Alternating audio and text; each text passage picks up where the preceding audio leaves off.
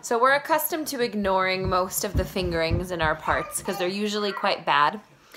And we will ignore half of these fingerings at the beginning of the first movement.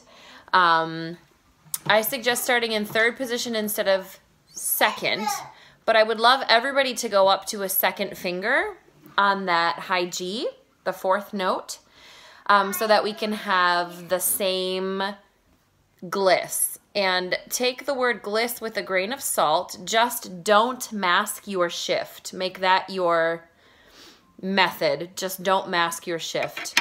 And then everybody's shifting down on the lower B, the fifth note, to a first finger in first position.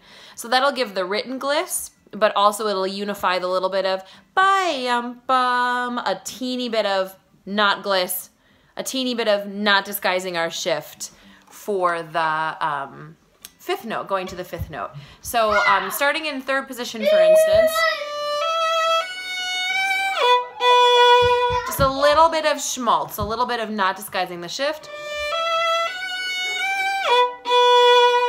And as a section, that will come off as a glissando, but not unclean.